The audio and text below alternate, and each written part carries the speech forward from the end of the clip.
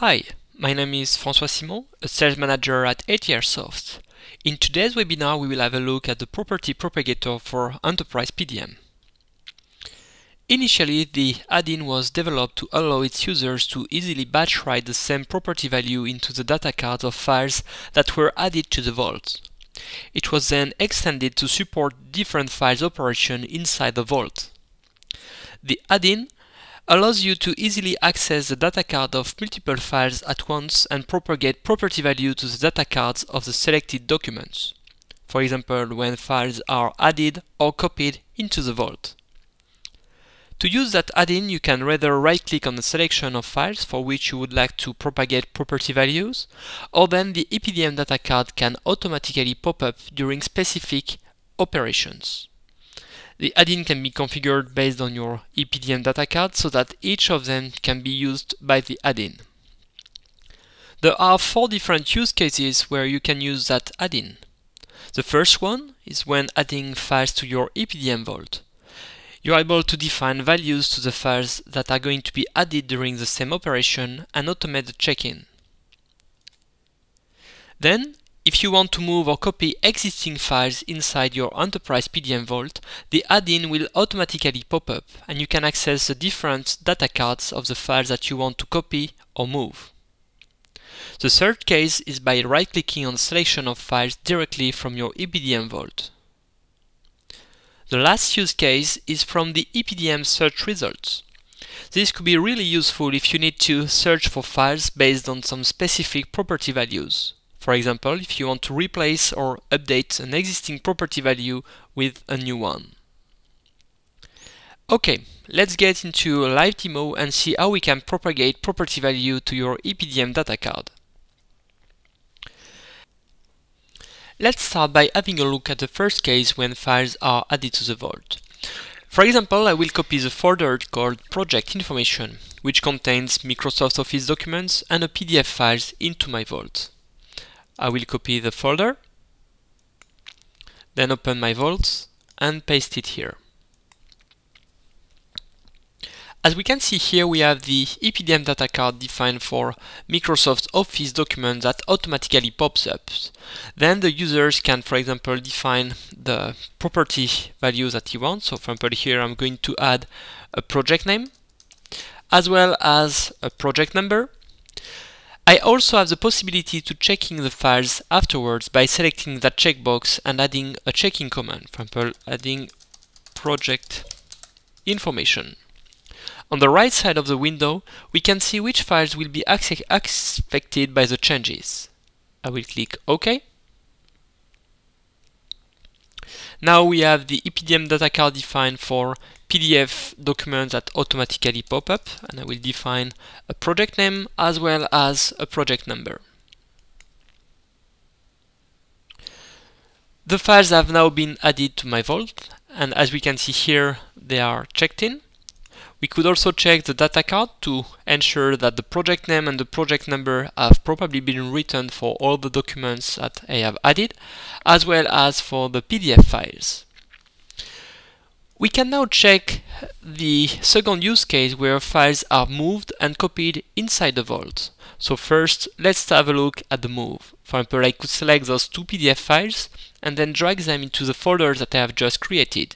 Once again, the EPDM data card for PDF files automatically appears. I could add a checking command, for example, moving files to the right folder. If I copy files using the Windows Explorer inside the vault, or if I use the copy tree, then the add-in is working similarly. I can use the copy tree, for example, to copy that assembly. So we'll just create a subfolder here called copy, and I'm now going to copy those files. So now here we have the EPDM data card defined for assemblies, and I can just here define, for example, a project name and define that it's a copy. I will do the same for the parts.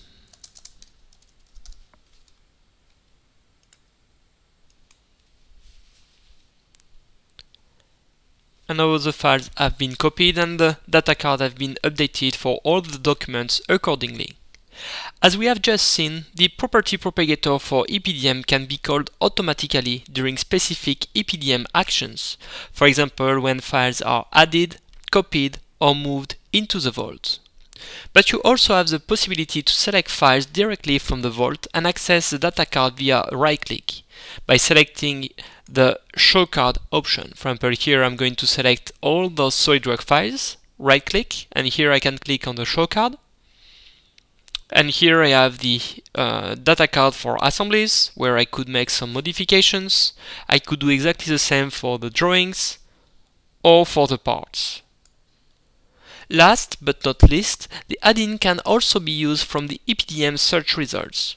Let's open the EPDM search and search for all the files where the property for vendor is CustomTools, as I would like to replace it with a different name.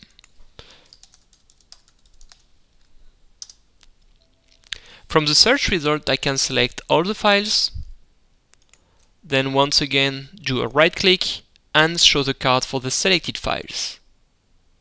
So here I could add a new vendor. For example, I want to call it Airsoft.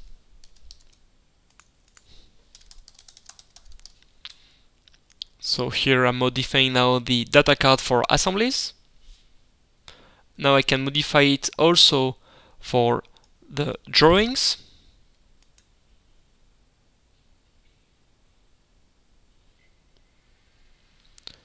And finally for the parts.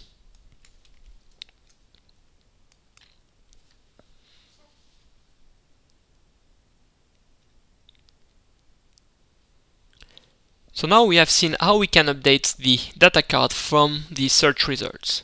So let's get back to the presentation.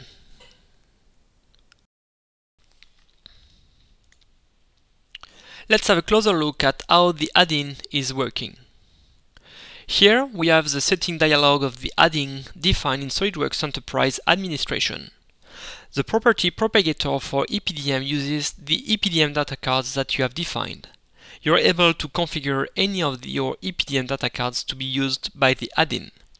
As we have seen earlier, the add-in is able to access different EPDM data cards during the same operations.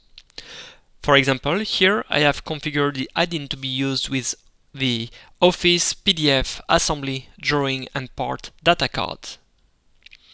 For each data card, you are able to control which variables can be modified or not by the EPDM users, as you probably do not want any EPDM users to be able to modify all the variables defined in the data card. Here, the users are only able to modify the author, project name, and project number.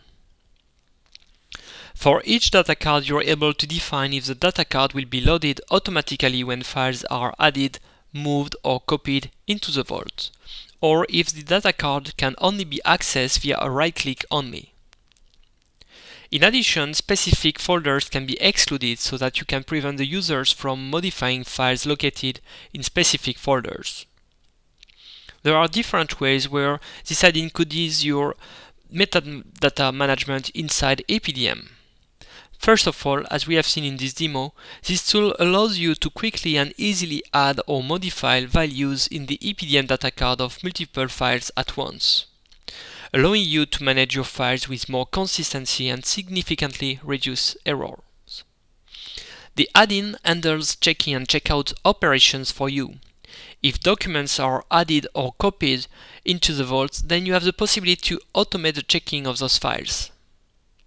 You also have the possibility to define checking commands that will be propagated to the files that have been modified by the add-in. All the changes are also tracked in the EPDM file history. That is all I had to show for you today. I hope that you got inspired. If you are interested in trying that add-in, a demo is available on our website. Thank you all for attending this webinar, and I hope to see you all for the next one scheduled on December 10th at the same time as today. We'll be looking at batch printing your assemblies with CustomTools. Thank you and have a nice day.